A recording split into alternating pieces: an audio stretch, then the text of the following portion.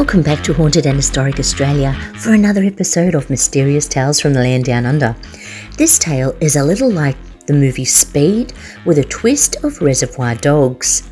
Mr. Brown and the Qantas Flight 755. Was it a hoax, or was it the real thing? Just call me Mr. Brown, said the man who telephoned Qantas House in Sydney on the 26th of May 1971. He said that there was a bomb aboard Flight 755 from Sydney to Hong Kong. If he was not given $500,000, it would explode as the plane and its nearly 130 passengers and crew landed. The caller had left a duplicate bomb in a locker at Mascot, Sydney Airport as proof that he was serious. He was. When police opened locker 84, they found a gelignite bomb connected to an altimeter and several notes, one saying that the plane would explode if it flew below 20,000 feet, 6,000 meters.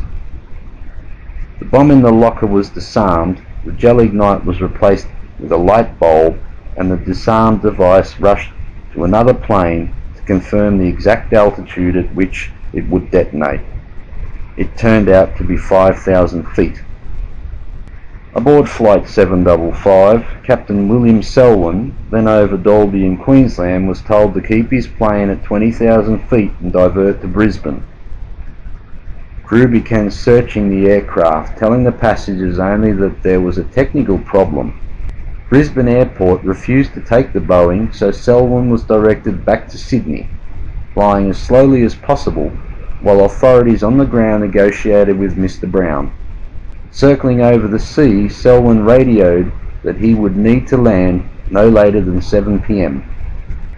It was not until 5:45 p.m. that Captain R.J. Ritchie of Qantas emerged from Qantas House carrying 2 large suitcases. He went towards a yellow combi van waiting outside the building in Chifley Square and pushed the suitcases into the vehicle, as directed. Police were watching, but for some reason were unable to follow the van, and Mr. Brown got clean away with $500,000. But Captain Selwyn, with his plane load of people, was still circling Mascot, increasingly anxious about the fuel level. In the air and on the ground, everyone waited. Television news had picked up the story, and as the minutes ticked by, the nation was transfixed. At last Mr. Brown called to say, "There is no bomb aboard the plane. You can land her safely." Selwyn had 16 minutes of flying time left when he finally brought Flight 755 to a safe landing. Attention now turned to tracking the mysterious Mr. Brown. Police forces at home and abroad swung into action. A $50,000 reward was offered, and an identikit face was created.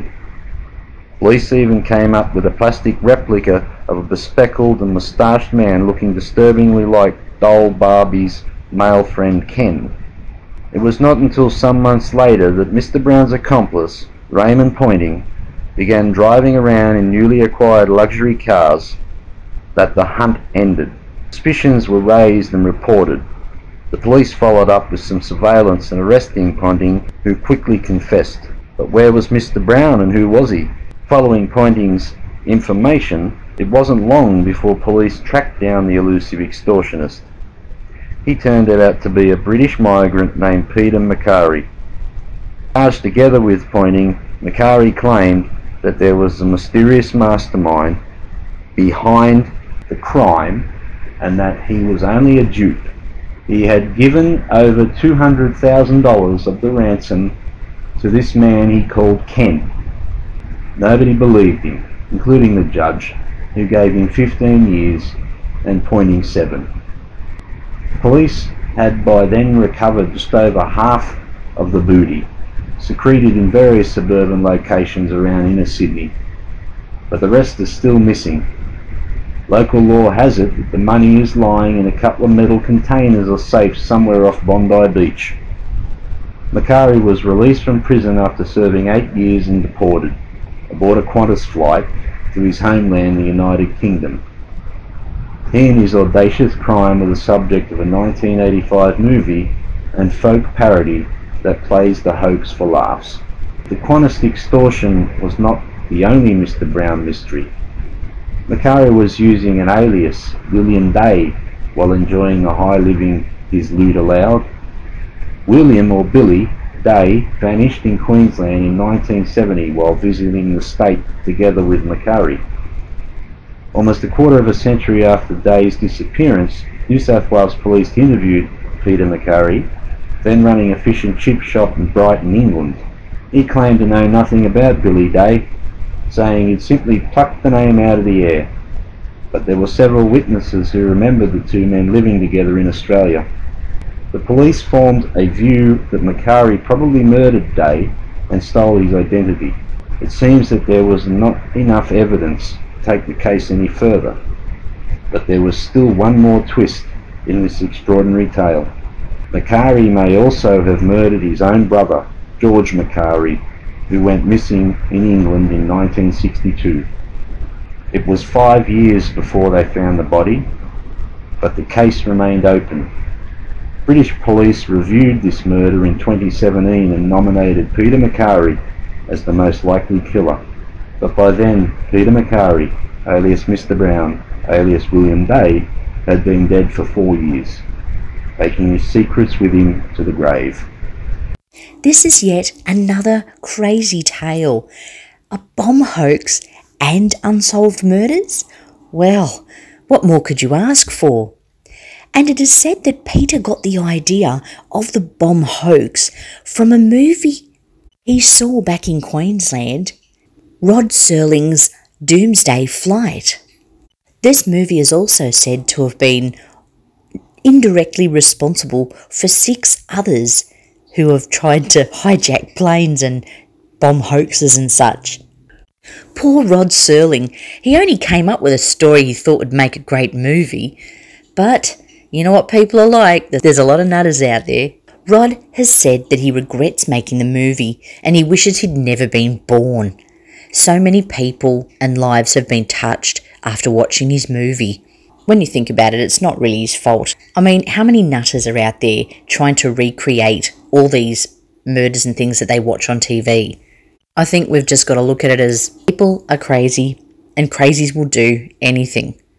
Sometimes for fame, sometimes for fortune, and sometimes because they're absolute nutters. And no film director can really be blamed for insane people out there, can they? Otherwise we wouldn't have the great movies and action films, special effects that we have today if every director thought, oh, maybe there's somebody that might go and kill someone if I do a horror movie. You know, it's just insane. But we hope you enjoyed this insane tale, and we've got plenty more to come.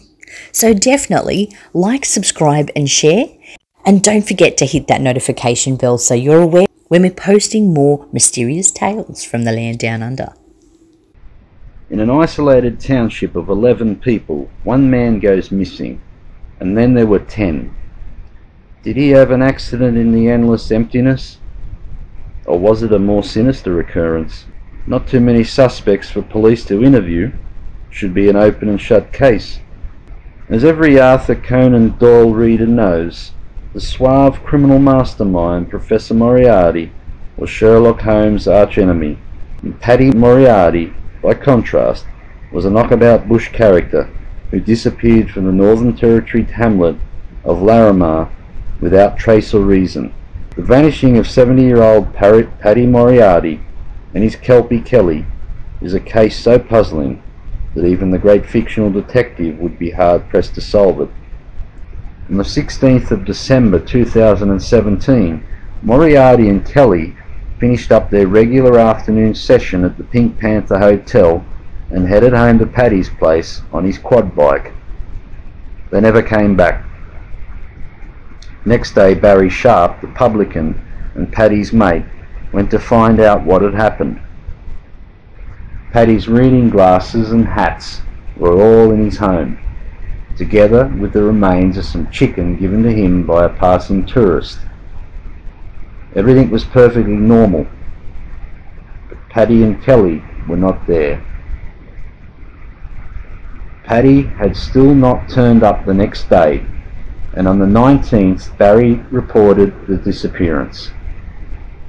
Larrimah is on the Stewart Highway, more than 400 kilometres southeast of Darwin, and several hours from the nearest police station. When police arrived, the locals were already out searching the scrub. The search was expanded with police and emergency services personnel in air support. They looked in searing heat until sunset on the 23rd of December. Nothing. It was looking as if Highway of Death, notorious for unexplained disappearances, had claimed another victim. Paddy was known to be under treatment for a heart condition, and it was feared he might have had an accident and without his medication perished. But what about Kelly? And why would he leave his hat at home if he went for a walk in the December heat? Checks on Paddy's bank showed he had not accessed his account since his disappearance. It didn't add up. By the time detectives came onto the case, Paddy had been missing for days, further complicating an already perplexing situation. But the police were sure of one thing: Paddy had not met with an accident, nor had he been consumed by the crocodile known as Sneaky Sam, an attraction at the wildlife menagerie kept behind the Pink Panther for the amusement of tourists. The police checked. Someone, or someones, had murdered Paddy Moriarty. A second, more focused search after Christmas failed to find anything relevant in the local tip, in dams, in any sinkholes, or among the ruins of World War II Army staging camp nearby. Suspicion fell upon the remaining residents of Larrimah. The tiny community rubbed along most of the time, it seems, but there were tensions. The otherwise jovial Paddy had an intense dislike of Fran Hodgetts, who owned the Devonshire Tea House opposite his home. Her pies were famous, but Paddy was extremely vocal in expressing his dislike of them. Barry's pub also began to sell pies, which Paddy promoted with his provocative sign directing customers away from the tea house and towards the Pink Panther, where he worked as well as drank. The feud intensified. At various times, dead roofs had appeared beneath Fran's bedroom window, and there was no love lost between the two. While admitting that her relationship with Paddy was toxic, Fran denied any wrongdoing. Paddy could be argumentative, as she was not his only enemy in the settlement. The police investigated all the possible angles and have found no evidence against her or against anyone else. Since Paddy's vanishing, Larrimah has begun to change. Some have left. Barry Sharp died in 2019.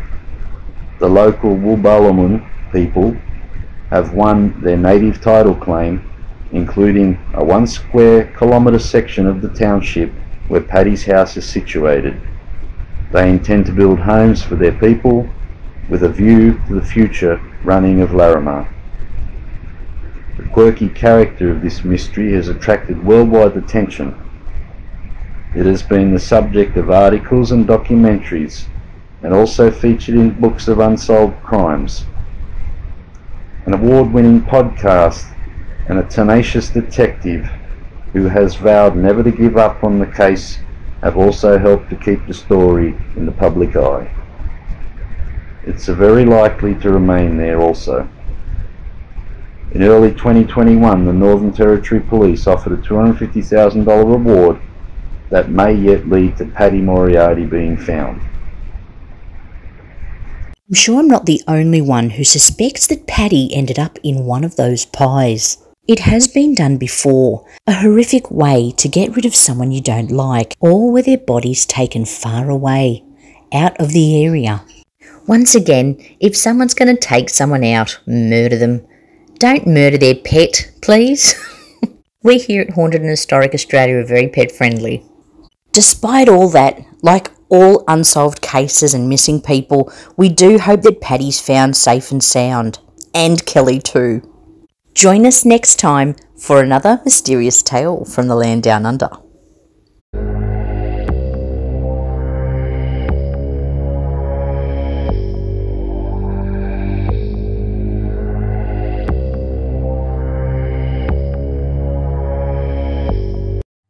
A $250,000 reward has now been offered for information in relation to the death of Paddy Moriarty. Paddy was last seen at dusk on the 16th of December 2017 after he left the Larrimah Hotel on his quad bike with his dog Kelly. They have not been seen since. Pick up the phone, we want to hear from you. You may be eligible for immunity from prosecution. Paddy was 70 years of age when he disappeared. He was 168 centimetres tall, with black and grey hair, wearing a white singlet, dark shorts, brown thongs and a dark cap.